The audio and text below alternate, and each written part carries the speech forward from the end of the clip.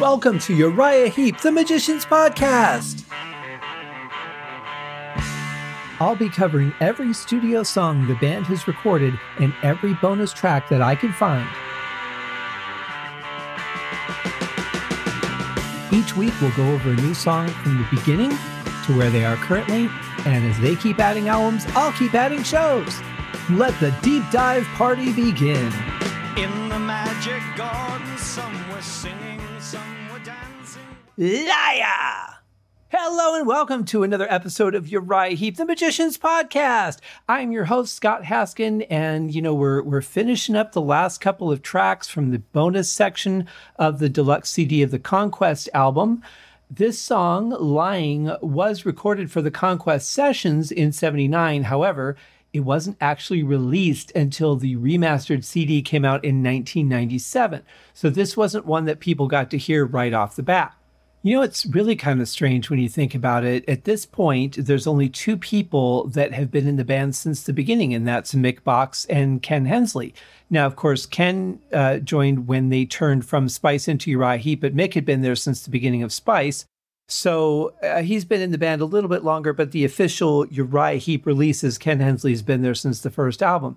And to know that, these are the last couple of songs where we'll get to go over anything that Ken had worked on, it's kind of weird to think about. But the band carried on, and this is the most important thing to me, because Mick could have easily said, you know what, I'm done with all the changes. I don't want to do this anymore.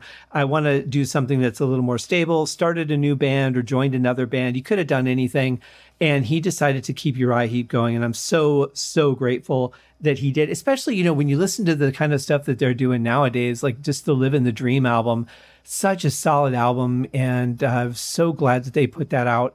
And, that's all because of Mick keeping the band together. So thank you, Mick, for doing that. I'm sure it was not easy over the years. However, we're going to dig into the song Lying. You'd think I'd know how to pronounce the song title. Lying from Uriah Heep from the album Conquest.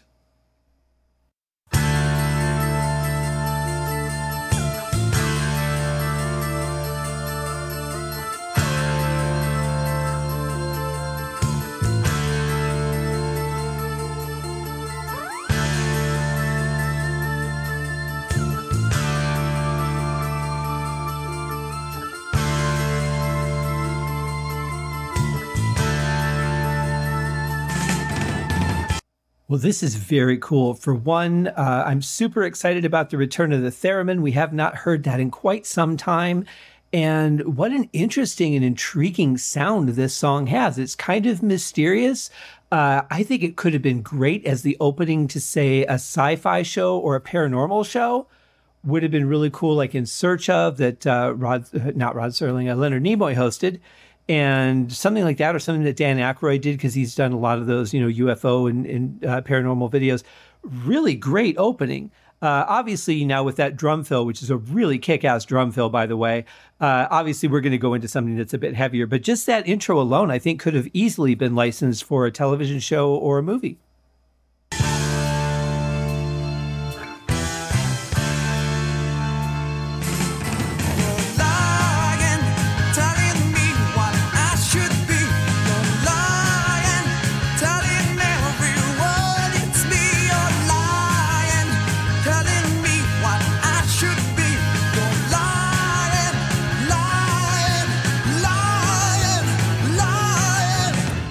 That was probably the most unexpected change I think we've heard in a Uriah Heep song so far. Really unexpected. I would never have guessed that the song was going to go in the direction that it did based on that opening, but very cool. And see, this to me is getting back to the stuff that we've known from the band for a while, where you just don't know where it's going to go. You can't hear the beginning of the song and think that you're going to know how the song goes, because we've been through the last couple of albums where they are very consistent, not a lot of surprises, just great music. But now we're getting back into that, wow, I did not see that coming factor. So I really like that. Really love the way that that John Sloman sounds on this. He's using that more straight ahead voice. And I think he just sounds so good like that. It's nice to hear some inflections in there, but I think he just sounds so good when he's singing straightforward. And of course, great drums, great bass. It's nice to hear the organ back in the mix. Really good so far. I say so far as if I expect it's not going to continue to be good. Don't let love make a fool of you. Love is made by telling truth and never any lies. Dreams are made by seeing truth in each other's eyes, each other's eyes. What type of fool do you think I am? 'Cause I have no money, doesn't mean I'm half a man. Well, you got to love that piano sound. It sounds a little bit warped, like it's been out in the rain for a couple of days and the wood has seen some action. But I like the sound of it. And we've heard this before. I can't think of the song, but we've heard it before. And also, is it my imagination, or is Trevor Boulder playing a fretless bass on here? I could be wrong. I looked it up to see how old the fretless bass was, because I genuinely have absolutely no idea. I don't pay attention to history that much. But I looked and I found that the first fretless bass actually came out in 1966. It was an Ampeg. And then Fender came out with theirs in 1970. It was a Precision P bass, fretless. And so, it was certainly available. We're talking 79 here. So he could have had a Fender P bass. And I don't know, it just sounds like he's playing a fretless. So you guys tell me if you think I'm wrong, or if you know I'm right, or if you know I'm wrong, or if you think I'm right. Either way, let me know what you think. You know that I will give you all that I can. You're lying, telling me what I should be. You're lying, telling everyone it's me. You're lying, telling me what I should be. You're lying, lying, lying, lying. Telling lies can only bring you pain. Well, this is definitely a bass and piano heavy mix, but try and see if you can hear the hi-hats, because Chris Slade just started playing 16th notes on the hi-hat. They sound fantastic. A really nice way to help move a song along when you're really only focusing on a couple of instruments, and it can seem a little bit dry, maybe not as full as the sound could be. So, upping the sound of the drums without really increasing volume or anything, just by giving it that kind of locomotive feeling, can really make a difference in a song, as we can see here. You tell the biggest, so what do you hope to gain? If I were you, then I would try to make amends. I tell all my friends, you're living in a world of dreams, but it's too late to change your way of life, it seems. So you just carry on the best way. You know how, you know how. You're I really like how tight they sound together. I mean, this definitely feels like they're very comfortable with each other by this point. I don't know what order any of the songs were recorded in, so this could have been the first one, it could have been the last one, but they sound really good together, like a really cohesive band. And there's times when you listen to bands, or especially live, where they're just not together. It's almost like they think they're the only ones in the room. They're so far apart. But in this case, I mean, they definitely feel like they were all sitting in the same room looking at each other, just, all in sync together. I really like that feel. lying, telling me what I should be. You're lying, telling everyone it's me. You're lying, telling me what I should be. You're lying, lying, lying, lying. All the guitars that I'm hearing are slightly to the right side, which usually means that Ken is playing. They may have put Mick over on the right side by mistake, who knows? but not quite sure who's actually playing here because we do have keyboard in the background, so it would make more sense that Mick was playing guitar, but the positioning is a little confusing just going by their standard way of mixing things as they've done for 13 albums now. So kind of interesting. I like the sound of the guitar, though. I think the distortion level is good. I like what it's playing during the chorus. I'm not really hearing any guitars during the verse. So kind of interesting.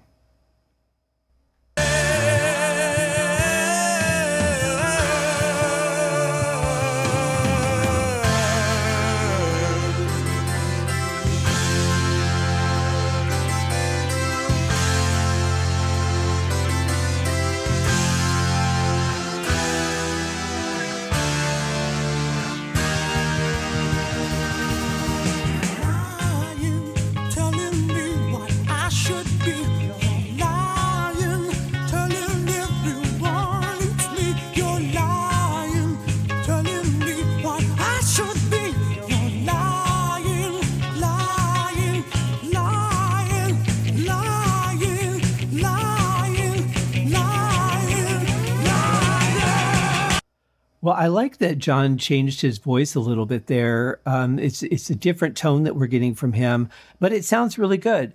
Again, it's interesting how the song doesn't feel empty with there being no guitar on the left, but they've moved some of the synths over there to kind of fill up the sound a little bit. They're subtle, but they're there. And then great build into whatever we're headed into next. I love that the way that sweeping synth comes in. Very nice. But yeah, cool song. It's just I'm expecting the balance to be off, and it's not, just because again everything seems to be more on the right side. But they've done a great job with putting some synth over on the left so that it doesn't feel too empty over there.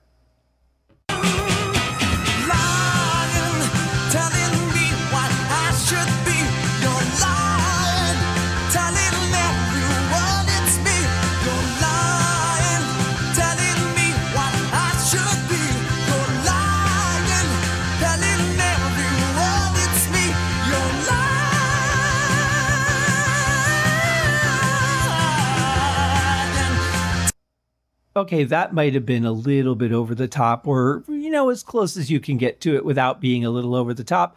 But his voice sounds good. I really like the tone of his voice. The bass guitar is definitely drowning out the bass drum, so I can't really hear what Chris is playing on the bass drum. The snare is in the background. It's really not hitting me in the chest like it should. So, the mix is not the greatest on this song, but it's still pretty good. I mean, you can hear the dynamics in the guitars and the bass. You're just not getting the drums as much. The toms sound really good. Those cut through nicely, but the kick and snare, which is what you really need to be in the foreground for drums, or closest to the foreground for drums, just really buried, which is a shame because I think that the song does suffer a little bit for it. I think it would be much better if it was a little more balanced there. But it's a cool song. It's got a great groove to it. The bass is phenomenal. Here's Trevor Boulder again, just kicking ass and really turning me around on where I stood from him when he first came into the band a few albums ago. So yeah, really cool.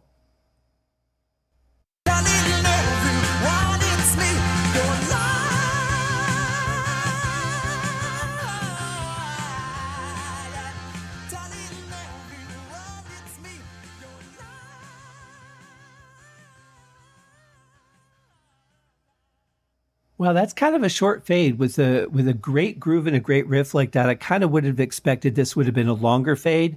Would have liked to have seen, John Sloman riff a little bit more, some really cool fills by Chris Slade, but they faded it where they faded it. That's usually not the band's decision anyway. That's usually done by the producer and the engineer, but it's a good song. I like it. I think it's definitely back to rock and roll, which it's nice to see the band getting kind of refocused on that again. I'm hoping that will, from the songs that I know from Abominog, I would say that it does head more in that direction, but it's nice to see it here as well. I think Chris is really great on this song.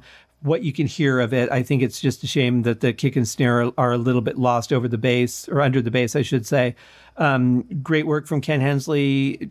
John Sloman's on point with the vocals. I think he's he's kind of like, I want to push it, but I don't want to push it any further than I'm pushing it as far as, different pitches and styles and things like that. But I do like the couple changes that he did put in there. I thought they were good.